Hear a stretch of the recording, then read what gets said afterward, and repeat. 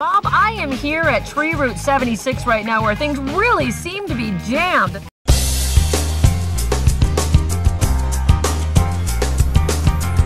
How lucky am I?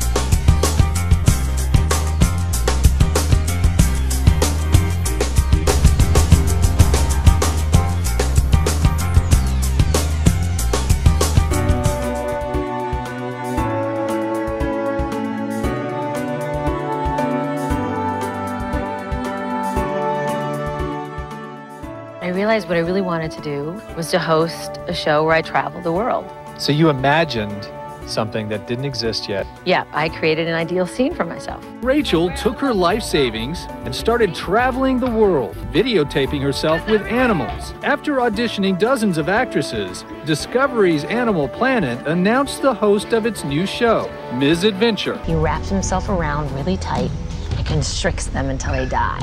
Then he eats them whole. It's like binging at Thanksgiving, except it's like swallowing the whole turkey. Oh, I am full. Our insider into animal conservation, host of ABC's The Wildlife Docs, Rachel Reenstra. I do not understand hunting for sport. I never will. But I also know that there are two sides to every story. She is the host of ABC's Emmy-nominated show, The Wildlife Docs, and here to show us some scorpions and tarantulas. Oh my! Please welcome Rachel Reenstra.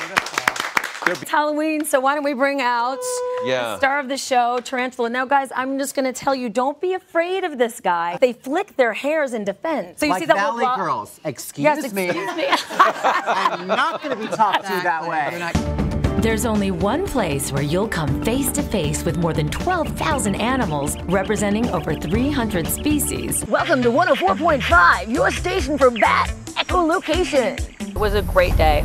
However, I feel kind of weird. I feel like I was bit when I was in there. I don't know. Probably being paranoid. You know, I'm so dramatic. Recently, some new birds have joined the flock, but you think they'll be able to waddle the waddle? Let's find out. I guess you'd call that egalitarian. But now I'm here in the Bahamas to see an animal that's dressed to kill. To really appreciate this animal, you have to pick it up and hold it. You know, Eric, I can appreciate it right here. I can appreciate you without holding you. I'm Rachel Reenstra. I'm Rachel Reenstra. Oh, am I still Rachel Reenstra? I'm so tired of being Rachel Reenstra again and again. Join us next week for another animal adventure with the Wildlife Docs. Looks like all that's left to say now is, after a while, crocodile. I gotta tell you, I for one have had a good day. That's Australian for a good day.